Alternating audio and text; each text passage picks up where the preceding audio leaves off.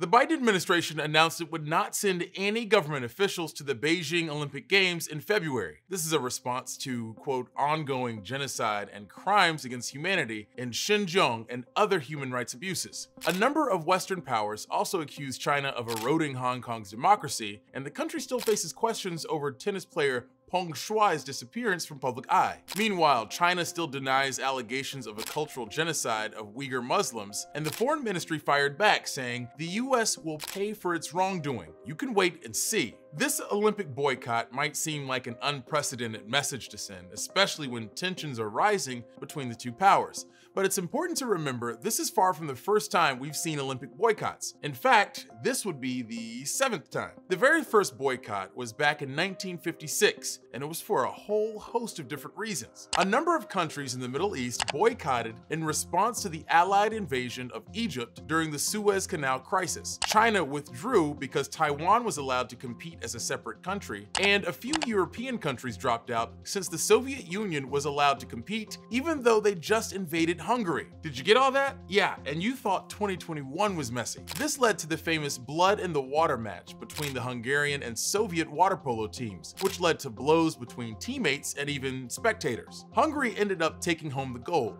Over the next few decades, we see a number of competitions being boycotted by different countries. The first major US boycott came in 1980 when the US led 65 countries to withdraw from the Moscow Games in response to the Soviet invasion of Afghanistan. Without a number of athletes from other major sports rivals, the USSR won 195 medals during those games, a record that's still held today. Interestingly, the USSR fought back with their own boycott of the LA Games in 1984, but that wasn't enough to keep those games from becoming one of the most profitable games in Olympic history and the most viewed event in TV history at the time. And that brings us to the next question. What's the point of these boycotts then? The upcoming boycott for the Beijing Games is for government officials and diplomats only. Athletes will be allowed to go, and unlike the 1980 Moscow Games, there's no threat that they could lose their US passports for competing. The idea is only to send a political message without inadvertently punishing American athletes who have been training for years for these games. This will be the first diplomatic boycott of its kind.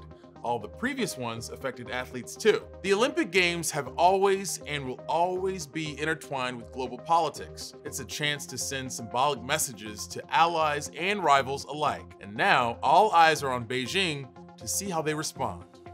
Here to tell us more about the reaction in Beijing, we have reporter Patrick Falk in China.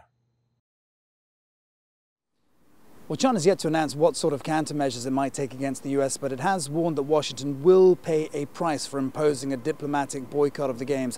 You know, we've been speaking to people on the ground here, and there is perhaps a little bit of disappointment that some official delegations won't be coming. And a lot of people say that sports and politics simply shouldn't mix, but they're not going to let that spoil the party. There's a huge amount of excitement in the build-up to the Games, just weeks away now. And you know, one of the things that China's trying to do is to really put winter sports in this country on the map. The government's trying to engage as many as 300 million people in winter sports and hopefully make this country a real powerhouse in that area in the future.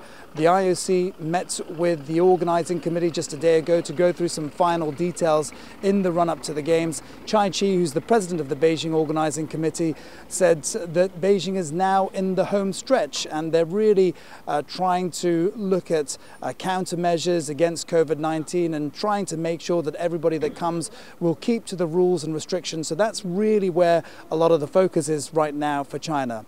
For Newsy, I'm Patrick Falk in Beijing.